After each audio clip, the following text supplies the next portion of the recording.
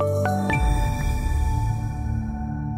everybody, this is Boris Schlossberg from NYMEX, and the biggest story in the currency market today is the collapse of the British pound.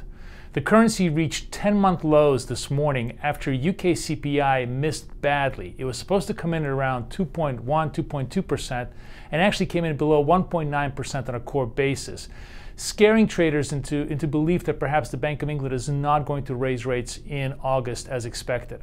However, the currency then stabilized as the market rethought its idea, because basically the Bank of England has essentially promised the market that it's going to raise rates and start to normalize policy.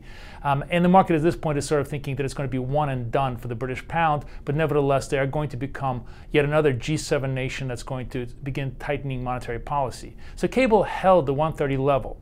But ultimately, the really big overhang on cable is Brexit.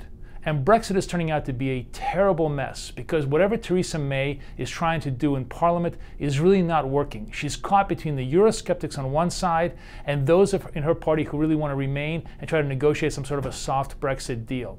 So far, the proposals they have made in the Parliament have really not been enough to satisfy the European regulators. As a matter of fact, later in the afternoon today, European regulators have essentially started to communicate to their member nations to start to prepare for a hard Brexit. Now, if a hard Brexit comes in, which means that England does not have a deal with the rest of the European Union, that means no trade relations and all sorts of business, commerce, finance, everything becomes a question mark, it really could put tremendous pressure on the British pound, and the currency could drift all the way down to 120 or perhaps even below as that kind of a future unfolds. For now, however, there is still a tremendous amount of hope that some sort of a deal is going to be reached. And for now, the 130 level in the British pound holds. That's the biggest story in the currency market today. It's Boris Schlossberg from NYMEX.